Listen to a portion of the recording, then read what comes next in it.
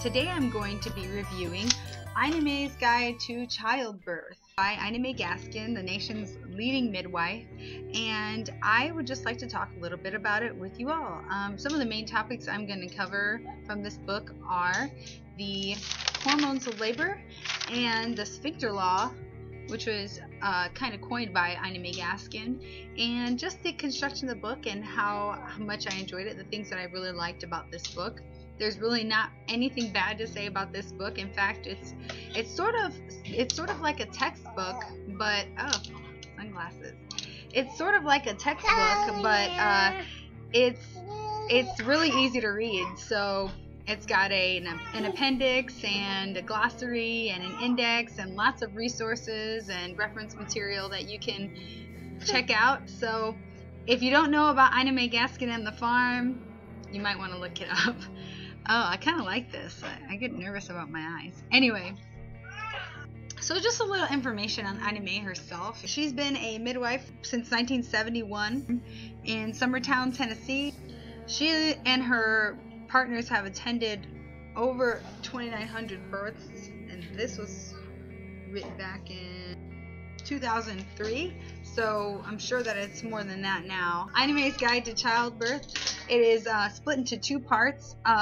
Her book, Spiritual Midwifery, is very popular, and it is also a book of birth stories, and if you are a birth junkie like me, you will like this book. It starts off with a large section of birth stories, some of which are the midwives that work at the farm as well, some of their birth stories. So that's really interesting, and it's fun to read if you really love birth like I do. And there are a couple of little blurbs here and there by Ina May to clarify certain situations, which is really nice if you like the technical part of it. The second part is the essentials of birth, and there it covers a great deal of material, almost anything that you can imagine that you'd have to look at for birth. And these births took place at either the homes of the families or at the birth center at the farm.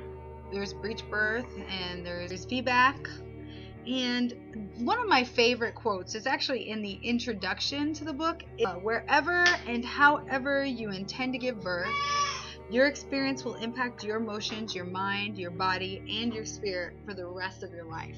And I love that. Often, the experience of birth is kind of cast aside. The mother's experience of birth is seen as not as important. As long as there's healthy baby and healthy mom, that's all that matters. Well, I don't think that's true, and Ina May really talks about the mind-body connection in this book and how it is important that the mind and the experience is honored during birth, because it affects birth and it is with you for the rest of your life. Ask any woman. She remembers her birth experience, and she remembers the person who helped deliver her baby, and she remembers what it was like. Your experience does matter. And Ina May and the midwives that she does work with, they do transport to hospital when there is an emergency.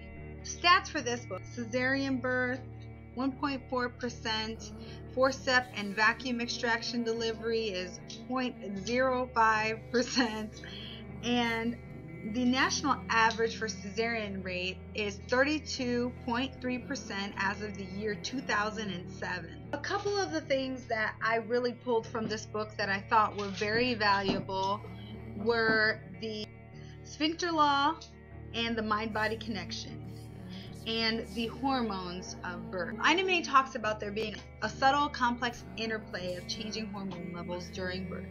The hormone cocktail. And it's just this cocktail of hormones that are released at certain times, and they all have a purpose. And when we interfere with that natural process, the formula to that cocktail can be sort of messed up. Things won't go as smoothly as they are meant to. And these hormones are consisted of prostaglandins, oxytocin, adrenaline, and endorphins. And they all play a part in a smooth, natural childbirth. Prostaglandins. The job of a prostaglandin, a natural prostaglandin, which is included in sperm actually, helps soften the cervix and thin it so that it can be ready to dilate. The oxytocin stimulates the uterus and brings contractions on, and it's called the love hormone. You'll often hear of a mother talking about when she has her baby and the baby is placed on her chest, she'll feel this overwhelming just love. Any pain that she might have been feeling totally disappears.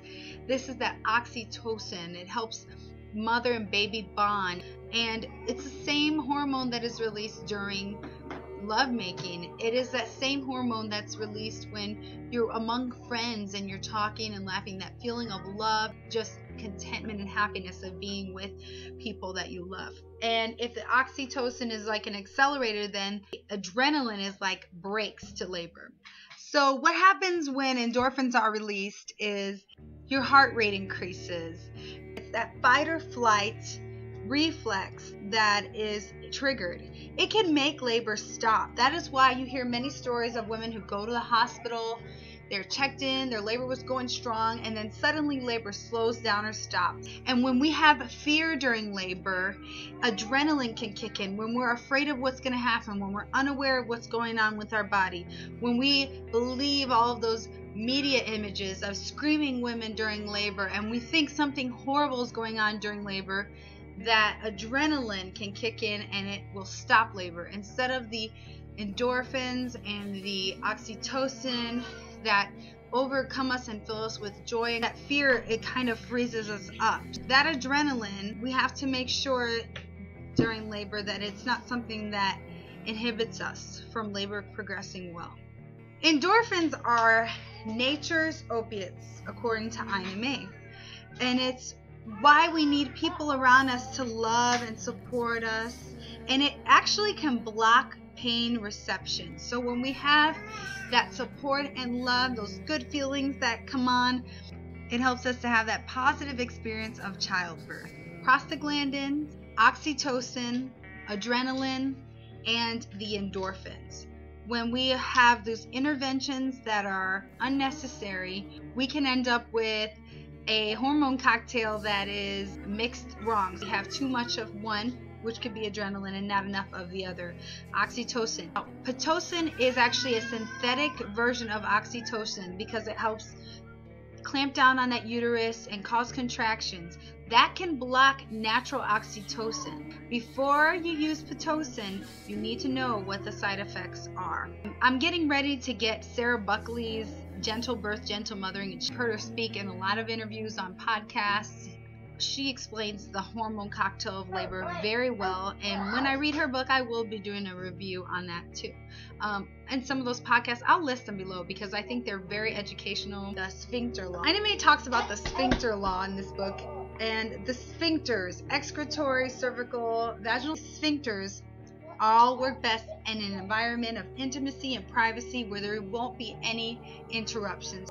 Imagine that you're sitting on the toilet and you're about to do your business, and 4 of your neighbors walk in and they start talking to you. Are you going to sit there and finish your bowel movement? I don't think so. Your body may tense up if it feels that it is being intruded. Sort of like what we were talking before with the adrenaline. The adrenaline can be caused by fear or a discomfort or nervousness, and that can cause those sphincters to close up.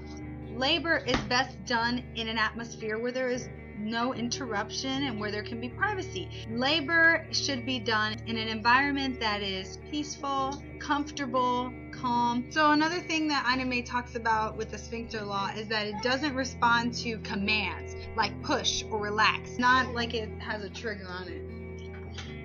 So a relaxed face is directly linked to relaxed sphincters. When I was in labor, I remember a couple of times the nurse looking at me. I was in the tub and I was laboring, and as I started to go through transition and it started to be a little bit more painful, I remember her saying, she would tell me, relax your forehead, and that really helped the baby to just come down. I stopped tensing up. I let my body just relax. What's going on in your face is linked to what's going on in the rest of your body. Sphincters work best in an environment of familiarity and privacy. You might be more comfortable at a birth center where you've seen your room, where it's more of a home-like setting, or at home among your own things with a home birth midwife, or in a hospital where you've set the environment, dim the lights, kind of set guidelines in your birth plan for that. So what helps the sphincters open up? We have laughing, enjoying yourself, cracking a couple of jokes, making mom feel comfortable. That can help your sphincter open up. There is something about that mind-body connection that is imperative to a gentle and relaxed birth that Anime talks about.